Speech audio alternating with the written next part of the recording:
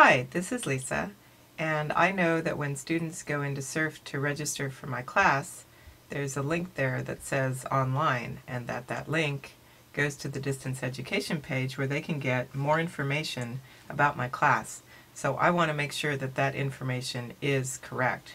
So I'm at the MiraCosta webpage, and I'm going to go to distance education, and the current class schedule has a link here that says faculty login. Using my standard MiraCosta username and password, I'm going to log in. And what I see here is faculty preferences and set preferences. Set preferences I click on and I get my courses. I want to set up for spring, and I want to select a course. This is going to be my hybrid class at San Alejo. I have done this before, so this blue screen shows up saying I can copy my preferences. I'm going to get back to that in just a second. Here it's got the internal use stuff set. You can choose an LMS. Blackboard is preset. I don't use Blackboard. I sometimes use Moodle, and I sometimes use custom. If I use custom, whatever I put into this field, course start page, is what will be used for that, which works fine. I've done this in all the different ways. So I'm going to choose Moodle because some of the class is in Moodle, and I have made a web page for my students for this class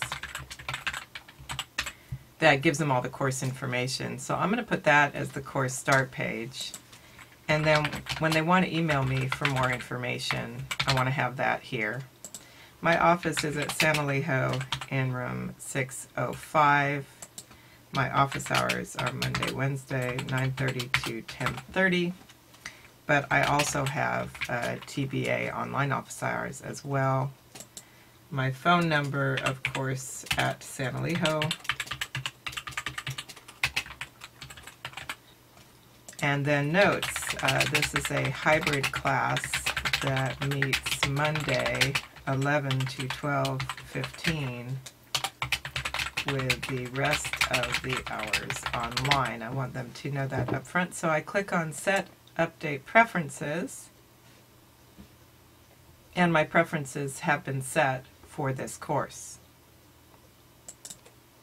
So now when I go into SURF and I search for my classes, I see the online link is always connected to the distance education page. I'm looking for spring, but I can go to the fall online course schedule and just change it to spring. And then this isn't fully online, it's a hybrid, so I'm scrolling down to the hybrid courses. There's my class there.